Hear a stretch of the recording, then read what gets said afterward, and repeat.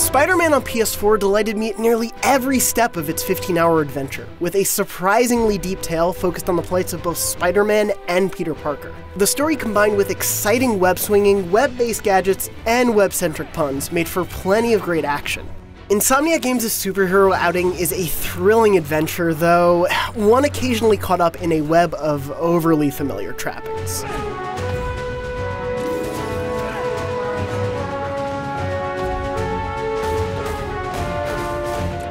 At its core, Insomniac Games' adventure strives to make you feel like Spider-Man, and thankfully, it succeeds at nearly every swing across Manhattan's rooftops. Swinging around feels quite simply spectacular.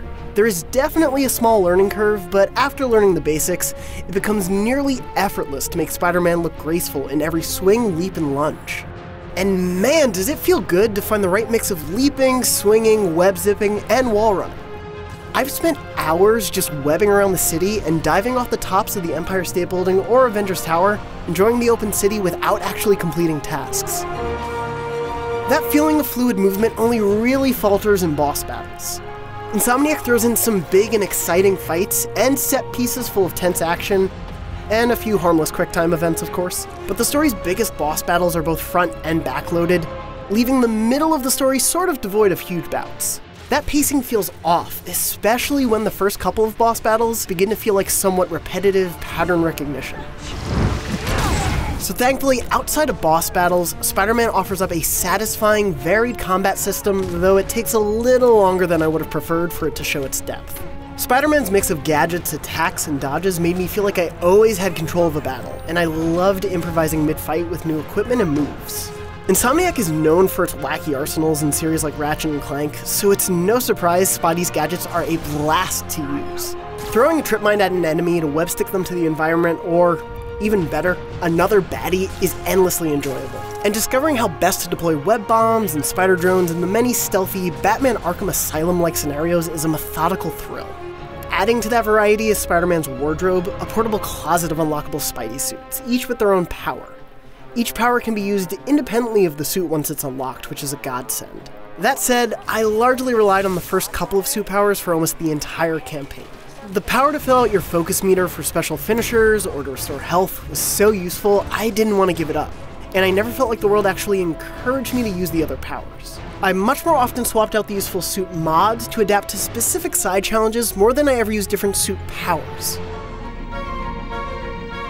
Spider-Man's New York is an absolute blast to swing around, in part thanks to how gorgeous the shiny skyscrapers of the city look, particularly on a PS4 Pro, and because of how the Avengers-like theme music swells at just the right moments.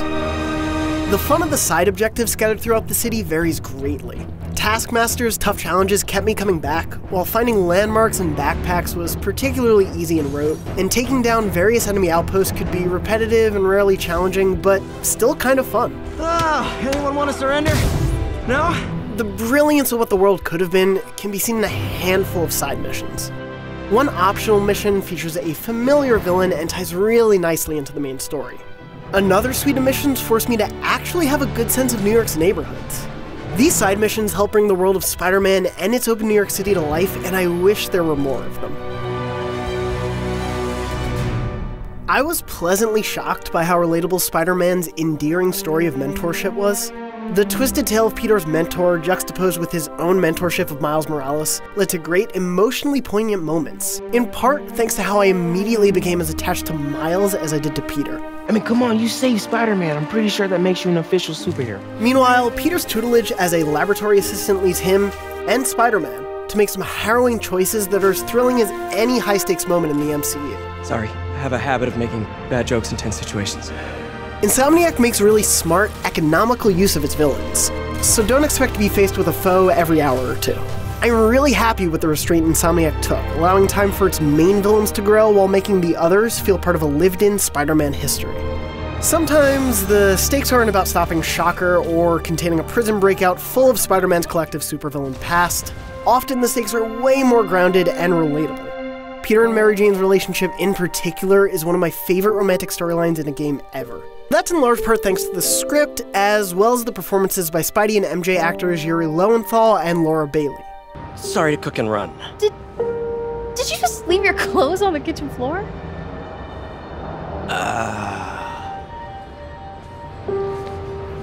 Peter worrying about his text to MJ being misinterpreted is as realistic a nod to modern dating as I could think of, and watching the pair navigate their complicated history and try to figure out what future they may actually have, if any, was just as thrilling to experience as Peter's more heroic endeavors. Why did you ask me here, Pete? You know, just dinner between friends. Friends. I wanted Marvel's Spider-Man on PS4 to make me feel like Spider-Man.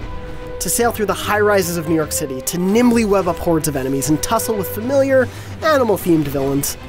Insomniac Games' first foray into the world of Marvel handily delivers on all of that. What I didn't expect from Spider-Man was to also enjoy being Peter Parker so much.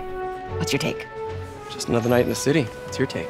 Aside from a couple odd pacing issues, Insomniac has delivered a Spider-Man story that both surprised and delighted me, coupled with gameplay that made me feel like Spider-Man nearly every step of the way. Spider-Man's open world doesn't consistently deliver the thrilling moments of its main campaign, but the foundation laid here is undoubtedly a spectacular time. For more on Marvel's Spider-Man, be sure to check out our interview with Brian Intihar, the game's creative director, and the latest gameplay. And for everything Spider-Man, you're already in the right place, IGN.